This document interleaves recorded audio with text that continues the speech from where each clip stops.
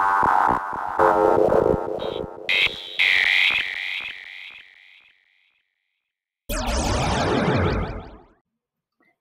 parents and other invested individuals, and welcome to Open House. My name is Shayna Piggott, and I teach Earth Science at Grayslake Central High School.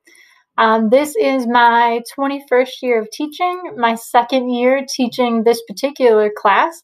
I'm also an instructional coach for the rest of my day, which means I help teachers to design and implement engaging activities with students.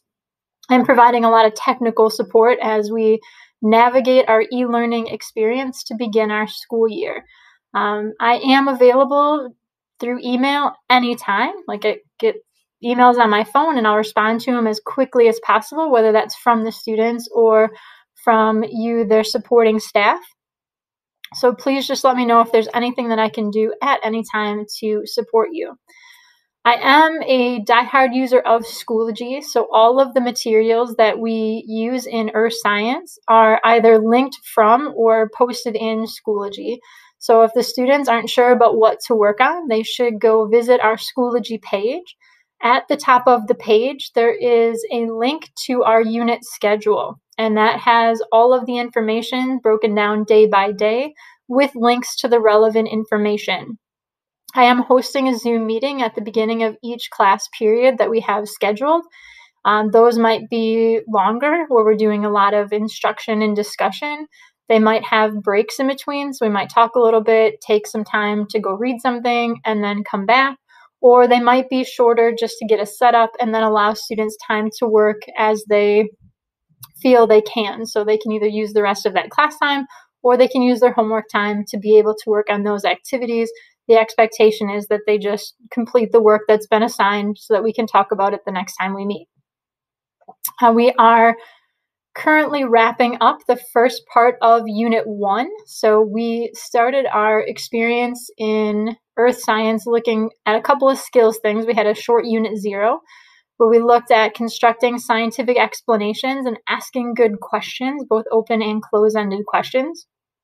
And then we've moved into our content. And so our Unit 1 is on astronomy, but more about the formation of everything, right? So we've started with the Big Bang, looking at the evidence that supports the Big Bang theory as the formation of the universe, and talked about what scientists have seen and then how they reason that to build the Big Bang theory, and some questions that are still kind of outstanding about what happened before and what might happen in the future.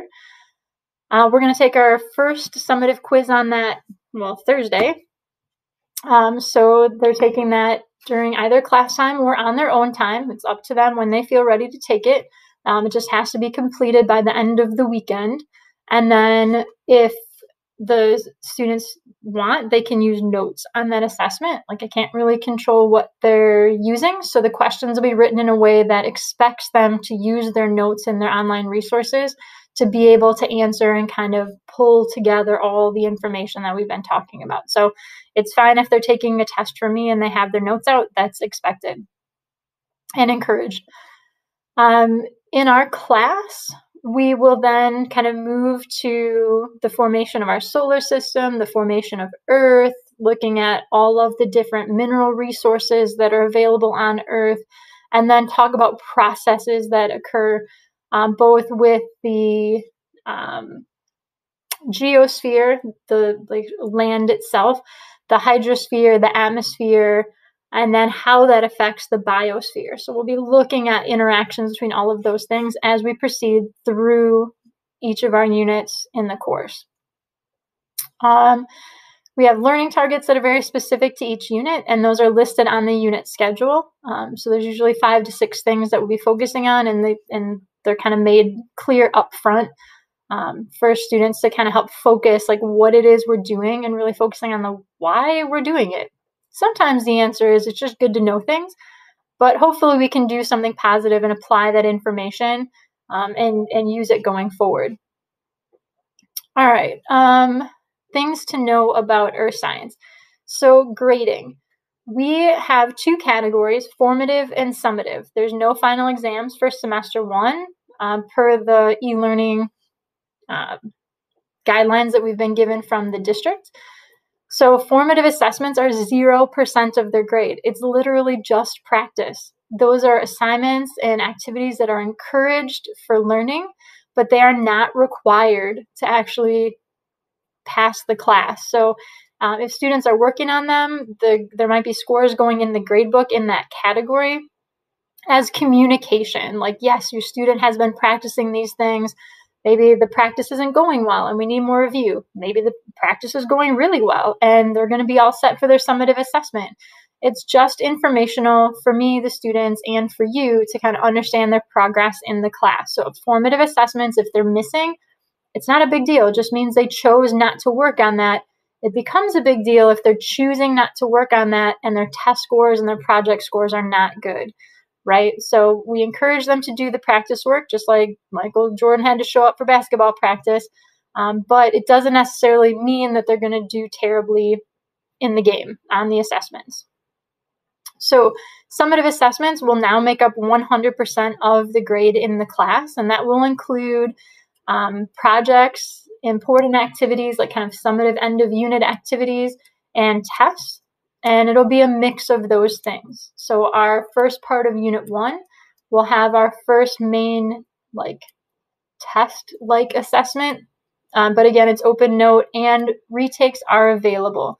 So any work that they complete in Earth Science can be retaken, revised, discussed with me for adjusted scores. So it's really depending on what the assessment is, what kind of retake or revision would be required to be able to earn credit back. But a lot of it just has to go back and look at the mistakes we made the first time and how do we not make those mistakes in the future? How do we improve on things that may not have been up to expectation and really use that as a learning experience moving forward? So we always want to put our best work out there.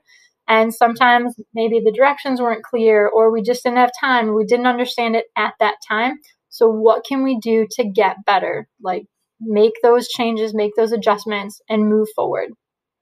And communication is key.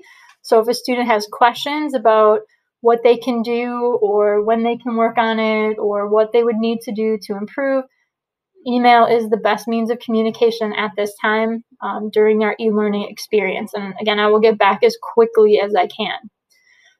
I really love this content. I think it's great. I love science in general. I love technology. These are all things that are so important for us as we develop as these guys develop into adults to move out into society and be productive individuals. So hopefully they enjoy the experience of being in the class. Hopefully they're taking not just content away from the class, but really a reflection of kind of where they're at and what skills they can continue to work on and be able to use after they leave us. I have two children, one in college and one in high school, that are both very passionate about this content area as well. So hopefully we'll be able to bring in some of their experiences and some of their learning to our course and just kind of show some of the possibilities that are available in these fields if it's something that they're interested in. So thank you for watching this video. I really appreciate that you're here. Please reach out if you have any questions or suggestions. I'm definitely open to the feedback. I just want to make this a positive experience for your students. And if there's anything that I can be doing better, let me know. So thanks for joining.